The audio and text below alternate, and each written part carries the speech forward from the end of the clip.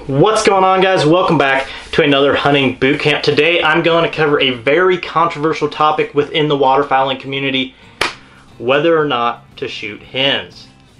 Now, we've all heard the main reason against shooting hens: dead hens don't lay eggs. And they are correct. Dead hens do in fact not lay eggs. Just doesn't happen.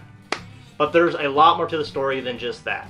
It's common to go on forums and Facebook groups and other social media where hunters congregate, and you'll see someone put out simple math problems to try to prove their logic.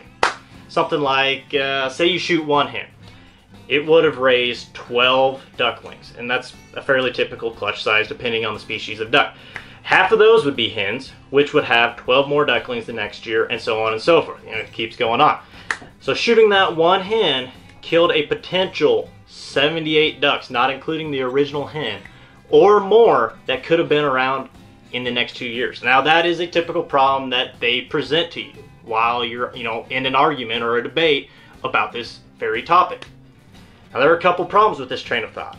One is that it assumes that there is no mortality to any of the offspring or the hen itself. There's a reason there's higher proportion of drakes to hens, that being due to hen mortality rates while nesting and brood rearing. But ultimately, the main problem with this train of thought is that it simply focuses on the individual, not the population. When wildlife biologists are making plans, making bag limits, doing pretty much anything, they're looking at the species as a population. Mortality from hunting is a drop in the bucket in the grand scheme of things. The big drivers of waterfowl population: two things: habitat and nesting conditions. Those are the two big drivers of waterfowl populations. But don't just take my word for it. Here's an excerpt from a Ducks Unlimited article on the 2019 Waterfowl Survey. And quote, "Overall, both total ponds and total populations of breeding waterfowl in the Prairie pothole region were down slightly. However, important breeding areas in southern Alberta and Saskatchewan were much drier than last year, which contributes to reduced numbers of breeding waterfowl observed in the survey." End quote.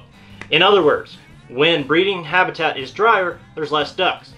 More habitat over a bigger area allows for increased opportunities and places for duck to nest in poor conditions.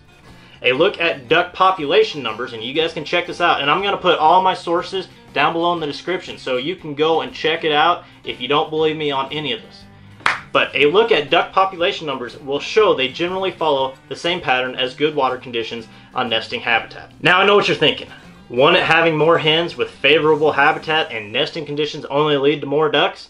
For that answer, I'll refer to this excerpt from a Wildfowl magazine article titled "Dead Hens Don't Lay Eggs." It says, quote, "Dr. Jim Settinger, a professor of wildlife ecology at the University of Nevada, Reno, examined duck harvest and its impact on overall populations and found no correlation between harvest rates and duck survival rates. He did, however, find that the higher the overall population of ducks, the lower the survival rate.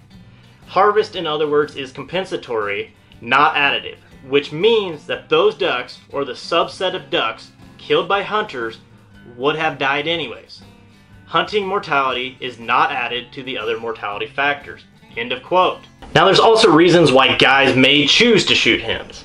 Usually there's something like, it was a slow day, or it's called duck hunting, not drake hunting, or they all taste the same, or they ban hens too. Now, those aren't actually really good reasons, but a guest on the Duck Gun podcast a few months back actually had another reason I hadn't thought of. He says he shoots them so they can't educate more birds. And when you think about it, it makes a ton of sense. How many decoy spreads do those hens see every year and then lead the flock away from yours late in the season? They're coming in with all them drakes, and the drakes are dropping left and right around them, and those hens fly off. And they know what that decoy spread looks like. They've seen those spinners, they've seen the U pattern, the J hook, whatever you're using. Those birds are educated. Now, granted, this is purely anecdotal evidence, but it's definitely some good food for thought. Now back to the original question. Should you shoot hens or not? In the end, it truly doesn't matter. Now, I'm not advocating going out and shooting limits of brown. That's not what I'm saying. Do not misinterpret what this video is. Do not misinterpret my words.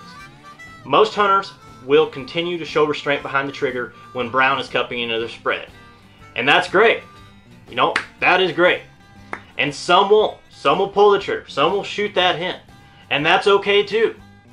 The ultimate goal of this video is to simply show those that feel the need to chastise those with brown in their bag that they need to lay off and do some actual research to substantiate their beliefs. And I'm also going to add that those that feel the need to chastise people for shooting hens, other than in a joking manner, you know, it's all fun and good to call your buddy a hen shooter, just, you know, jokingly, but there's people that get really heated over it. And to those people, I say this: if you are shooting geese or black ducks or early teal, you do not have a leg to stand on, because guess what?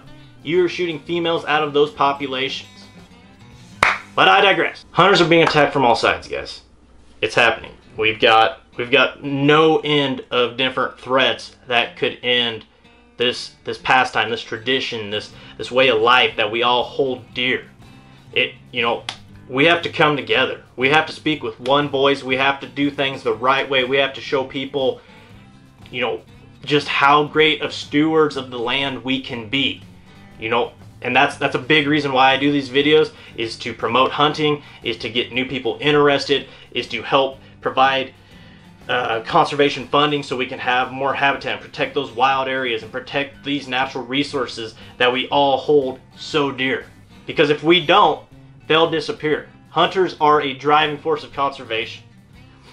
And so we need to stop attacking each other and come together as a community. As hunters, as fishermen, as outdoorsmen, as sportsmen, we need to come together. But that is all I have for you today. Thank you so much for watching. Be sure to like and subscribe, and we'll catch you out there, guys. See ya.